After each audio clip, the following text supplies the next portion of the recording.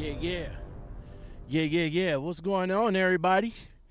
Welcome back to another Lockoutmen podcast, MTC edition. You know what's up? Y'all know what it is? Lockoutmen makes the call. What's going on, everybody? Welcome back to another episode of Lockoutmen makes the call. I really do appreciate you guys coming on and joining me for this episode right quick. So, in the community post I set up for you guys, I asked you guys, in what order did you want me to call first?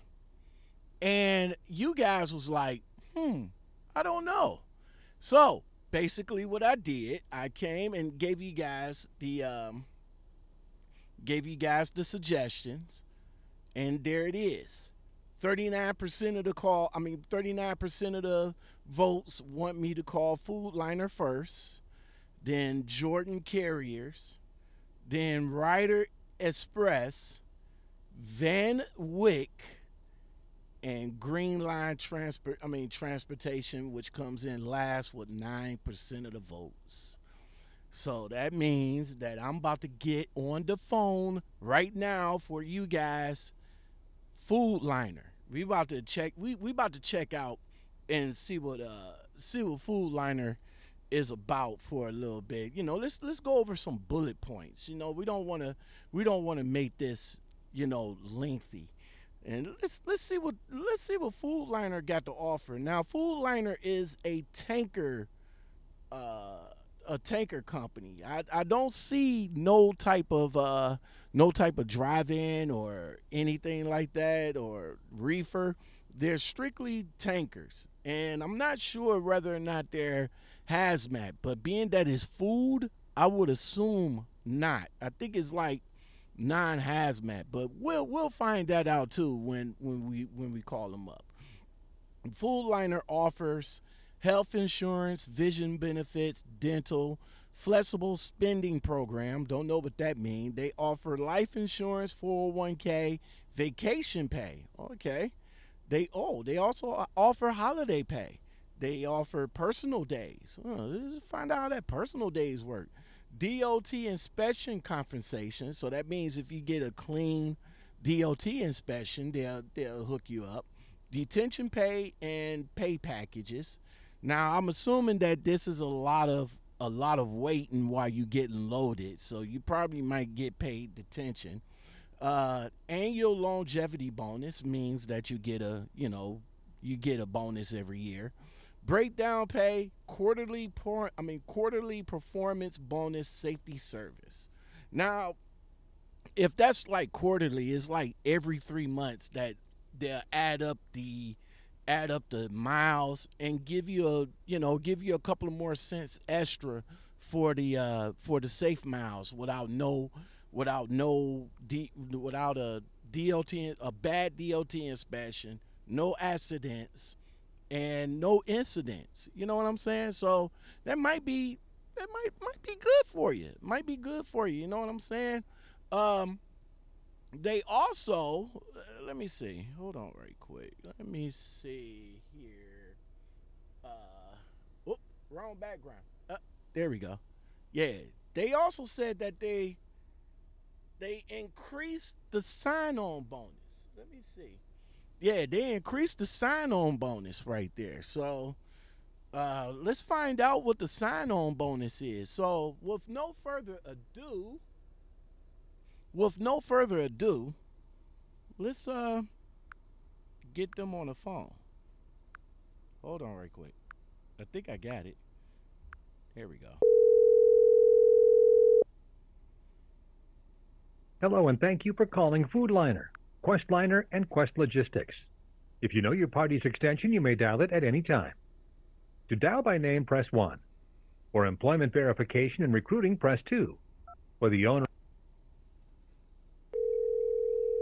Recruiter verification. They say press 2.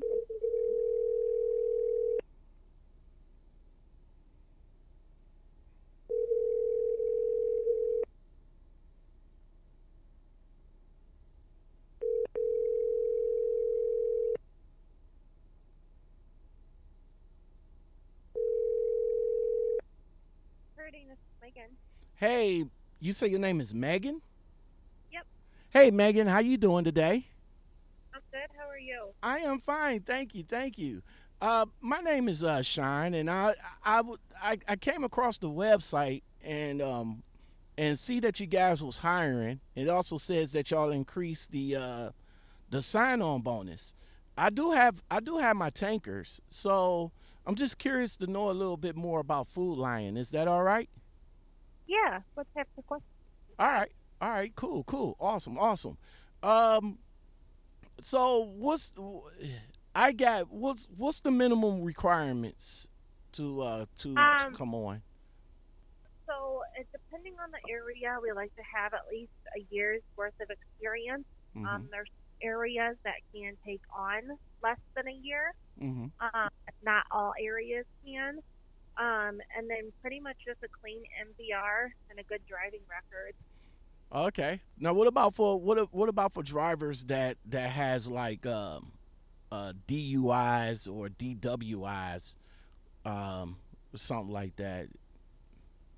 It depends on how long ago it was. Do you know approximately how long ago it was? I'm just asking general. So Oh, okay. yeah. So Um, what will be the minimum?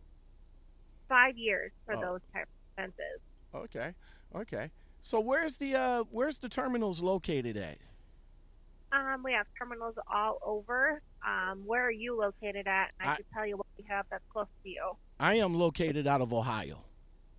Okay, so we have a few on our Foodliner side. We have one out of Dayton, Ohio. Okay. And then on the Questliner side, we have one in DeGrasse, Ohio.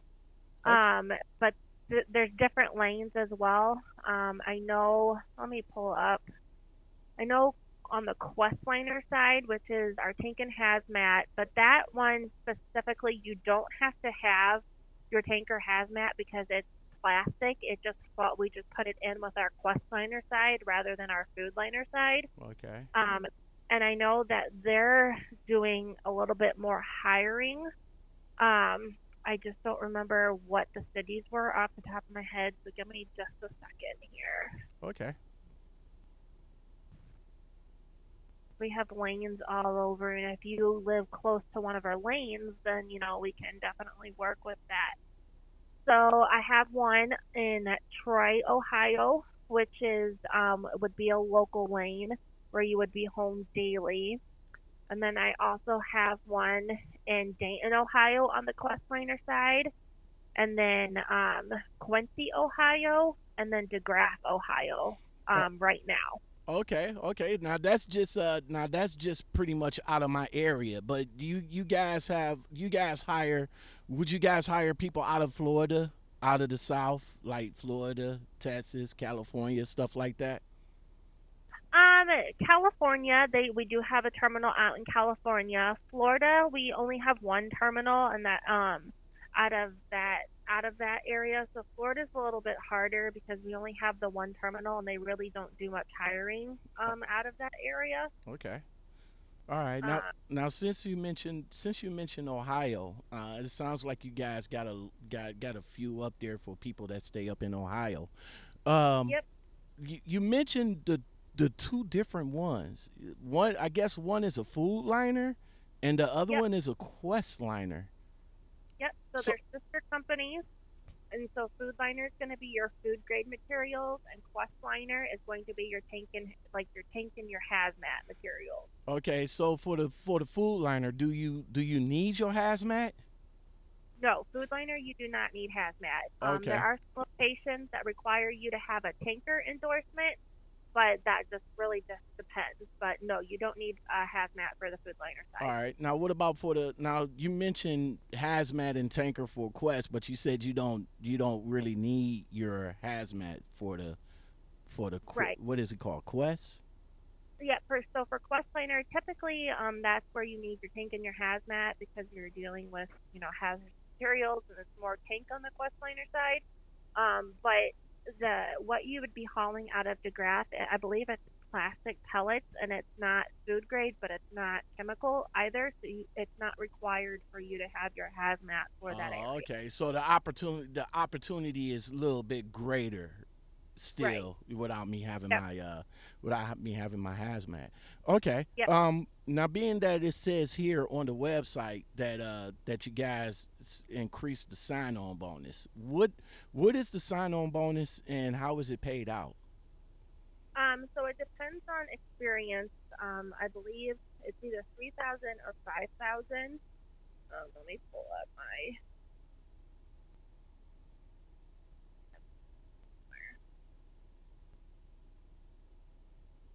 All right.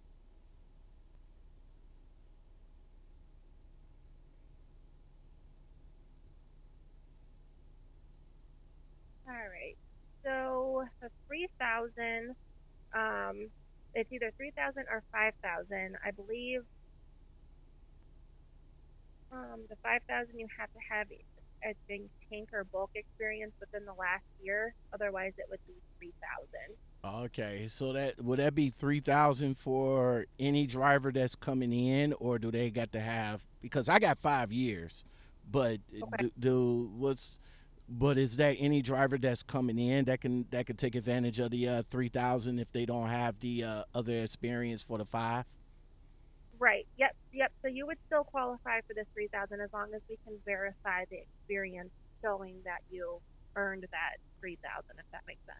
All right, all right. So what's the so what will be my interview process coming into Foodliner? So you would go and apply with our website on either Foodliner or Questliner, whichever side you're more interested in. And then we would get your application here at the corporate office. We would send that off to the terminal manager out of that area. They're the ones that look at your application and tell us whether to process you or not.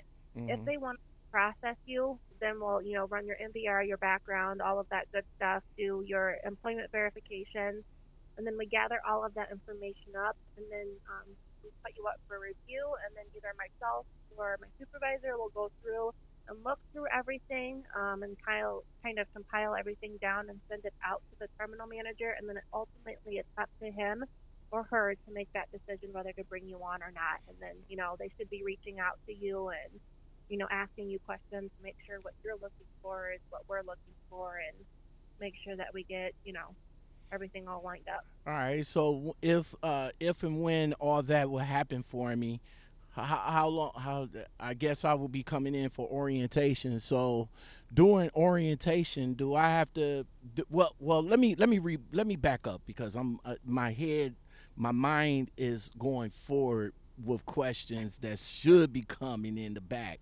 So what's the process of the of the I guess it's on the tip of my damn tongue and it just lost. Coming in for pre-employment screening. Do you guys do hair follicles or is it urine? I don't know that safety handles that more than I do. I Okay. would have to get you over to someone in safety, or you could ask the terminal manager. They should know as well too. Oh, okay, okay. Yeah. So would you know that would I have to take care of all that stuff before orientation or would I take care of all of it during orientation? So typically what would happen is we would process your application, and then once we, get all of our ducks in a row, and, whether or not the terminal manager wants to bring you on, once you're what we considered pre-qualified, it's up to the terminal manager, and then they should be contacting you, and then they should be setting that up to kind of, get that in to make sure that everything is good on that side of things. All right. So on average, then what's from the time? How long does it take from the time I put in my application until the time they give me a call? Depending on what is all on your background and how long it takes to get that back, it can be anywhere between 3 to 5 days. Oh, okay, okay, okay, okay. Do you guys offer? Well, yeah, it says here that you guys offer vacation pay. Um, Yep. but how is the how many vacation days you get per year? Um, so for drivers, it's a little bit different. We have it grouped now. It's just paid time off, so it's not vacation or sick time. It's not separated anymore. Mm-hmm. Just PTO with paid time off. Um, After your first 90 days, you get 40 hours. Oh, okay, okay. Now, is the vacation is like 6 months, or is it's a total of a whole year? So, well, after your first 90 days, you get 40 hours. And then after you put or have a year's worth of service, then it jumps up to 96. Oh, okay, okay. What's your guys' policies on felons? Do you guys bring in felons? We have, yeah. It just depends on what it is and how long ago it was. Okay, okay. So hold on, right quick. I had it on the list. Okay, do you guys, when I come on, do you guys for the home daily? Do you guys assign trucks or are they slip seated? I think they typically like to assign a truck to you. That doesn't mean that there wouldn't be split seating. I know it's not. I don't want to say it's common, but it can happen. Okay. Can I take the truck home if I want? It's ultimately up to your terminal manager, but it is an option that you can do that. Yes. Oh, okay, okay, okay. So when I come on, you guys will offer me, I guess you'll offer me a preliminary job if everything turns out all right. Is that like guaranteed in writing or no? I guess what do you mean? Like, if everything goes okay, you guys will say, okay, we'll bring you on, but make, after the orientation, after everything goes all said and done, I come into orientation, that pretty much a preliminary job, that will probably be given to me if everything else during orientation is all right. Yeah, I mean, as long as you once you're hired with us, you go through orientation, and that depends on how much experience you have. Sometimes, if you don't have 12 years worth of experience, training can be a little bit longer, just because you don't have 12 months of experience. Hmm. But I mean, once you're hired on, you go through the orientation. I would say it's probably a week for new drivers with 12 years of experience. Could be a little bit less. Just depends. It's up to your terminal manager and it's up to your trainer. And they'll have sit downs with you, see where you're at with training. Then if you don't have 12 months of experience, then sometimes it can be anywhere between 4 to 8 weeks. Oh, okay. But you do get paid during that time. It would be $125 per day.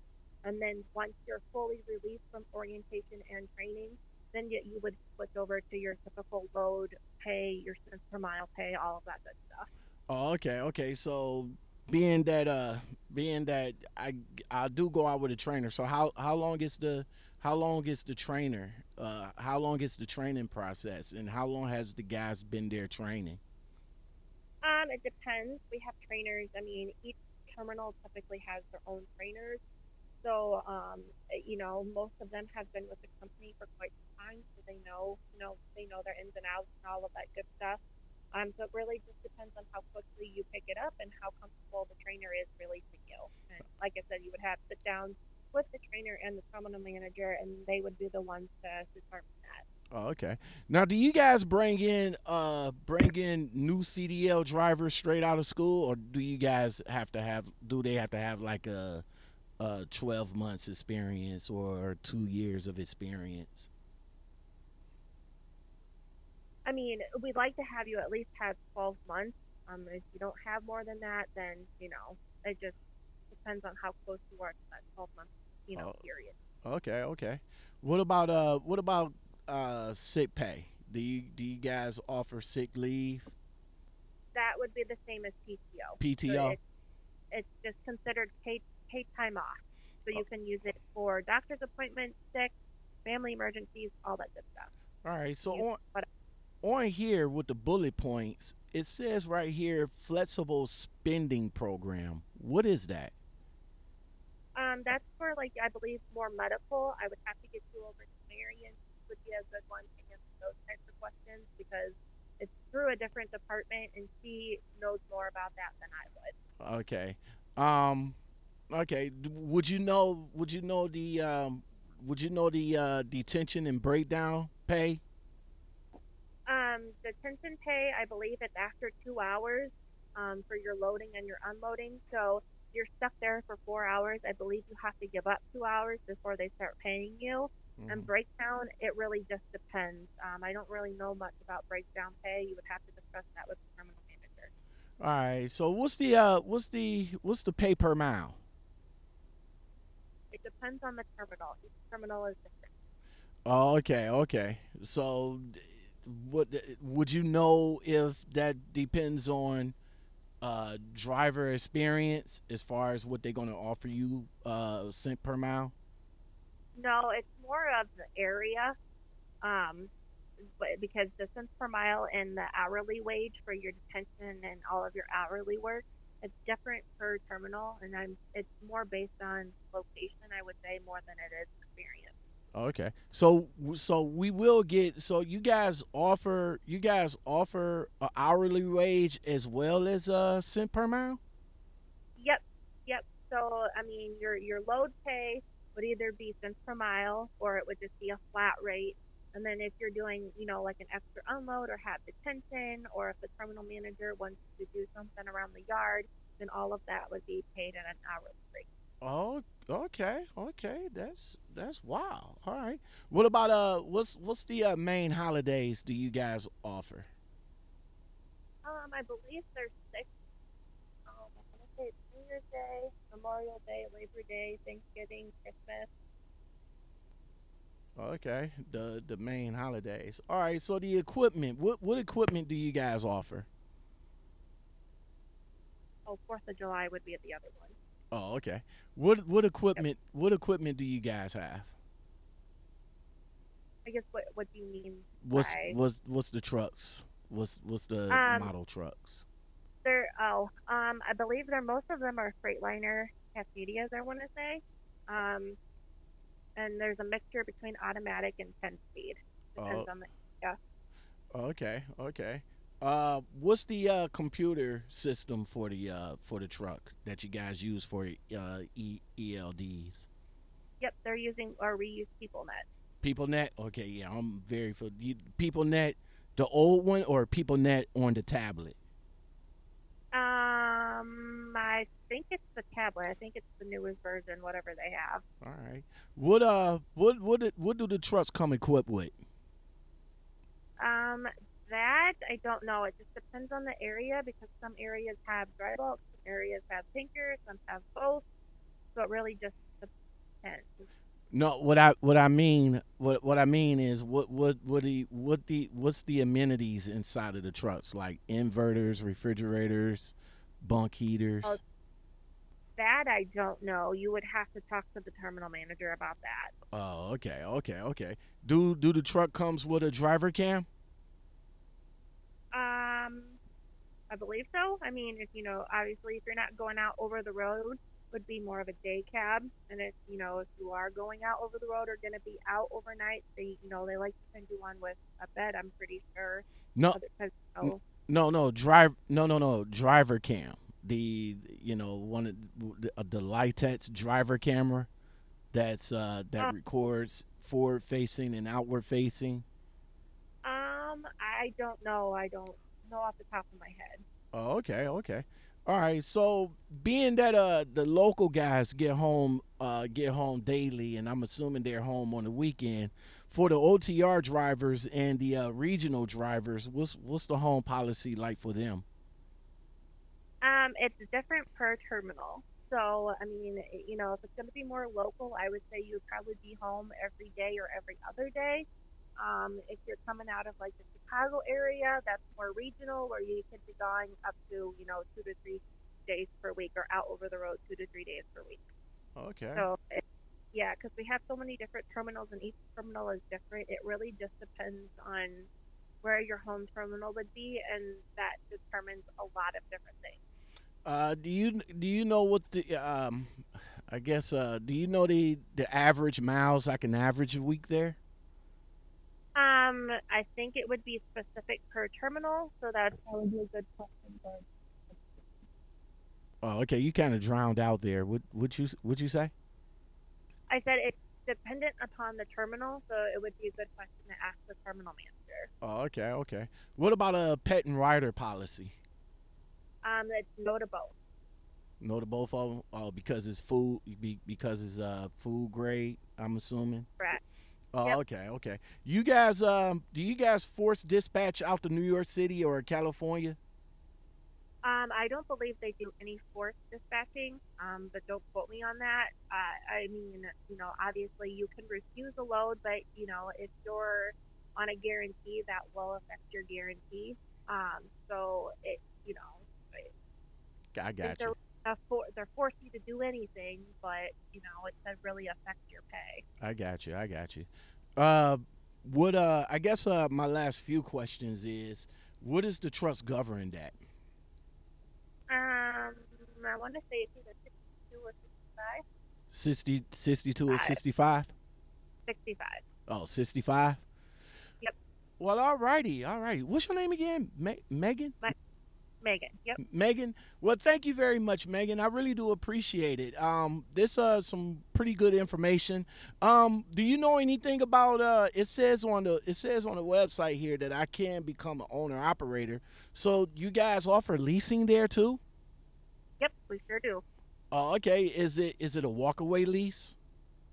I don't handle that. Katie, one of my coworkers, does, and she would be able to answer any questions about owner operators for the lease purchase program. Is she available? Yep, just 1 second. Thank you. And Megan, thank you very much. I appreciate the time. Yeah, no problem. Have a good day. You too now.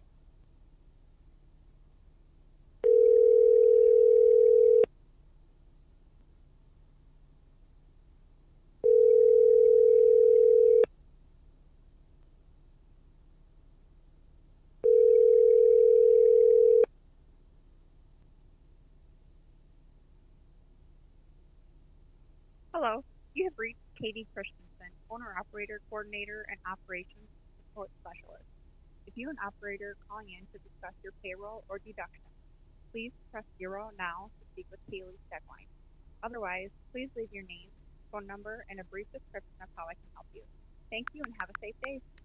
Please leave a message at the tone. When finished, you may hang up or press. All right. Well, I guess she's not available, but it says here that they do have owner operator. If you dream of having the freedom of owning your own business, become a Foodliner owner operator may be the perfect choice for you. So, yeah. Fortunately, I didn't get that information for you guys because I guess she was kind of busy. Megan said she was available, but I guess she's not. But what do you guys think of that call? I want to rate it a 3. I want to rate it a 3 because majority of the questions that I asked her, she kind of like pawned it off to the terminal manager. So basically, the more questions that you have, the general manager and or the what do you call it, the orientation operator or who runs the orientation will give it to you as far as how much you get paid, what's the cent per mile. The thing that I took away from that is that you do get cent per mile for the miles you drive, and you get hourly wage for the time that you probably might be waiting or doing whatever else that requires the hourly wage. So what do you guys think? What do you guys think of that call? Make sure you rate the call in the comments below. Definitely let me know what you think. And yeah, that's pretty much it. Food, what was it? Let me bring it back up again. Foodliner. They do have terminals all over, and you pretty much will go and get, whatever area that you at, they'll put you with that terminal wherever area you're at. So if you're out of Ohio, you definitely got lots of opportunities up in Ohio. Anywhere else, if you're down in Florida, might be a little hard down in Florida. But if you guys interested in Foodliner, definitely give them a call, 1-800-251-9569. Definitely ask for Megan. Talk with her, and if you're interested in becoming an owner operator, definitely talk to the other young lady that she transferred me over to. Well, with that said, that's about it for this episode of Lockoutmen Makes the Call. Yes, sir. Please join me next time when I make another call to another recruiter, and you guys will know what information that I would get for you. Yo, if you have any questions about the companies that you want to know about, leave it in the comments below. If you have any suggestions, definitely get it in now so I can put it in a community post so they can get voted on. Leave that in the comments below. If you like content like this and more, definitely like, subscribe, share, comment, and hit that bell for more content like this.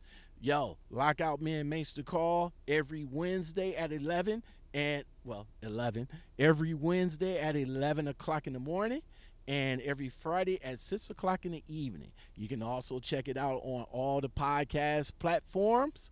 Yo, I appreciate it, and I will come back at you with another video, another call. Yo, you guys have a blessed day. I'll talk to you later. Peace.